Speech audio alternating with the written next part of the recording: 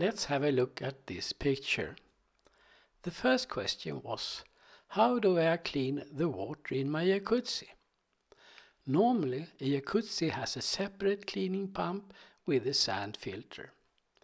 I just use the 12-volt circulation pump and 3 filters in parallel. The water filtering housing I found in a flea market, and I connected 3 filters in parallel. It's easy to take out the filters and clean them under the tap.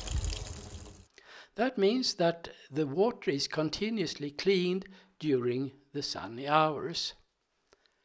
The second question was, can I stop the water flow from the dolphin? Thanks to the pressure from the circulation pump, the water is able to reach up to the mouth of the dolphin. This ball valve determines whether the water should go to the dolphin or go directly into the jacuzzi. When the valve is closed, the water will go to the dolphin, and when it's open, the water will go directly to the jacuzzi.